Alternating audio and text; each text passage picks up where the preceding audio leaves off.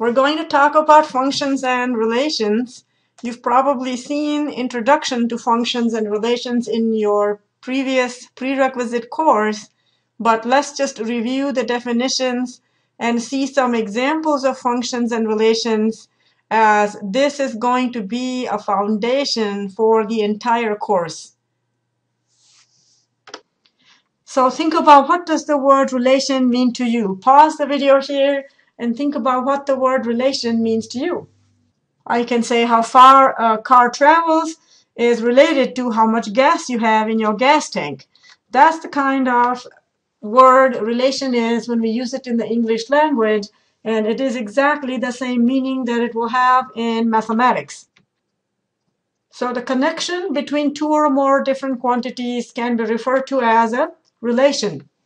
For example, think of the students in your class and their height in inches. We could display these data in a table form or in an ordered pair form or pictorially. Let's say we display them in the table form like you see here.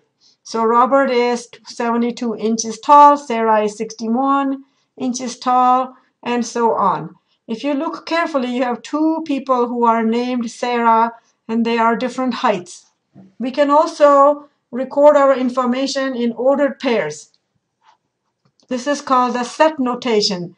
A is the collection of all pairs of data that we have here. So Robert is 72 inches, that's the first pair. Sarah, 61 inches is the second, and so on. So we can list them as separate pairs in a set notation in this form. It means that when the input is Robert, height is 72. When the input is Matt, height is 70. So first name Sarah, there are two people with that first name, and one of them is 61 inches tall, the other one is 65 inches tall. So we're saying that the same first name could be associated with different heights. We can also have that two people have different first names but same height. So Max has 72 inches height and Robert has 72 inches height. So they both are 72 inches tall, but they have different first names. The name of the person in this relation is called the input, while the height of that person in the relation is called the output. Well-behaved relations where each input gives a unique output are called functions. So one input giving you one output is called a function. So what do you think? Is this a function? The answer is no, because we have two first names with two different outputs. So same input but different outputs. So that is why this relation is not a function. And so height is not a function of a person's first name. And that's because two people with the same first name can have different heights. So a function is a relation where every individual input has a unique output. Remember that. Every individual input has a unique output. All right, consider a relation where a person X is the input and that person's sister is the output. Pause the video here and tell us whether this relation is a function or not. Assuming you have come back from the pause, what do you think? Do you think this relation is a function? Well, let's think about it. So if I, Shubhangi, was the person, and that's the input, then what would be the output? It would be my sister, which is Anuradha. So my sister would be the output. Now maybe there is somebody else who has two sisters. Since I only have one sister, I'm okay. But another person might have two sisters, and how do you decide which one would be the output? And so clearly you can see this relation would not be a function. And that's because a person can have more than one sister. So you can have multiple outputs. So this relation is not a function.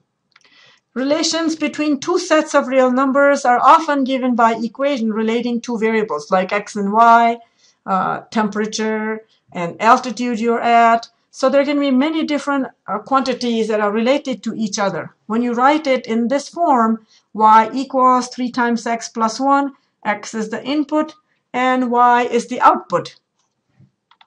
So each input of a real number x will generate one output because you're taking that number, multiplying by a 3, and then adding a 1.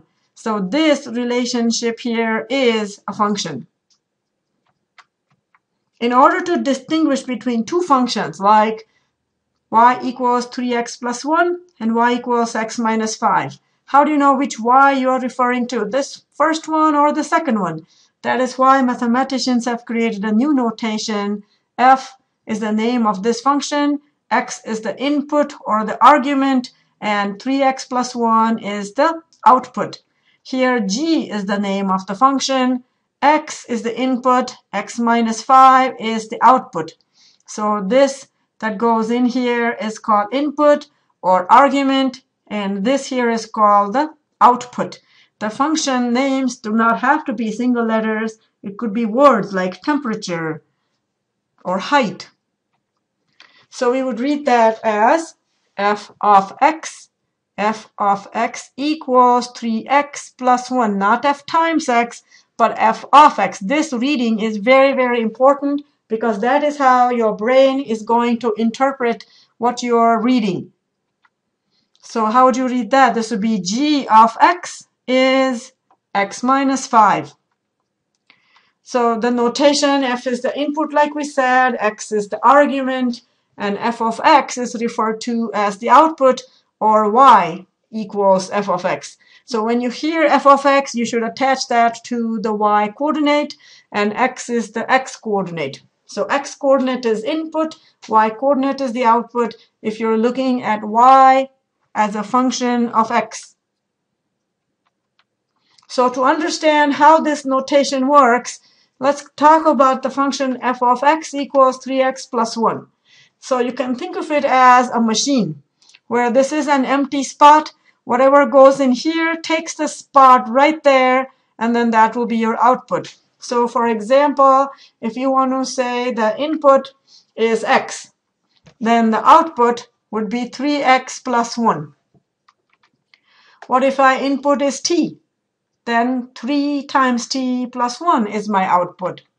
What if the input is a plus h? Then a plus h. So 3 times a plus h plus 1, that would be my output. You do the next one. Pause the video and tell us what the answer will be. Good. 3 times 1 over 7 square root a minus 1 plus 1. So it does not really matter what the input is. It would just go and take place of this x.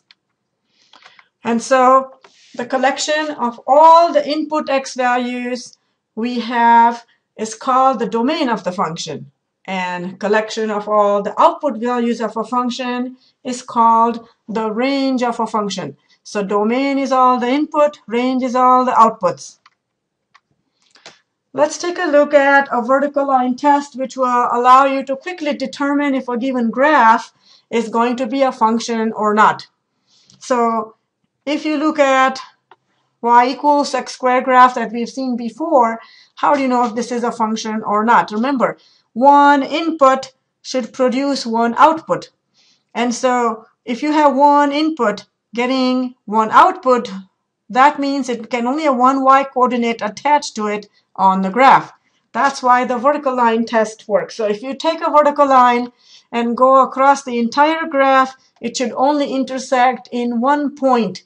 If it intersects in any more than one point, then the relation would not be a function. So here, y is a function of x. Remember, again, we're looking at y being a function of x. And so since any input produces one output, in every single point on this graph, you have y is a function of x. Let's think about this next graph. What do you think? Is y a function of x? Let's take a look at a vertical line, and what happens? Well, it intersects in 2 points here and here. And so y is not a function of x. You do the next one. So here's the graph of square root x, and you tell us whether this is going to be a function or not. So again, here's a vertical line. You can see vertical line intersects in only one point, no matter where you are on the graph, and y is a function of x. All right, one-to-one functions. So let's go back just one more. So for example, let's take a look at this function. I said y is a function of x. What if I ask you, is x a function of y? Well, then we would have to look and see if one y input produces one x input, and that's the answer will be what? No, I don't think so, because if you look at one y input, you can have this one or this one as the output. So x would not be a function of y, but y is a function of x. So if you reverse the roles of x and y, does it become a function? That's the question we're looking for when we look at one-to-one functions. So in other words, a function that is one-to-one, each output has only one input. Such a function is called one-to-one. So that means we can look at horizontal line test. I probably hinted at that when we looked at the x-squared graph. So let's take a look. Here's our graph. Let's take a look at a horizontal line. So you can see that one output produces one input. And so here y is a function of x, as we saw in the previous slides. And now x is a function of y as well. Or the function is one-to-one because one output produces one input. So this function is one-to-one, as you can see, because of the horizontal line test. So y is a one-to-one function of x, which would allow us to look at the reverse function x as a function of y. All right, let's take a look at this graph. As we saw before, look, this horizontal line intersects it in a point here and a point here. So this function would not be a one-to-one function. Okay, how about that graph? This is y equals x cubed. Well, let's take a horizontal line and take a look. Sure, it looks like this is a one-to-one function. So here y is a one-to-one function. All right, so to check algebraically, in case you don't have a graph, what does that mean? Function is one-to-one, then what do we want to make sure? We want to make sure that the outputs of a function are equal only when the inputs are equal. So one output should only have one input. One output cannot have two inputs, then it would no longer be a one-to-one function.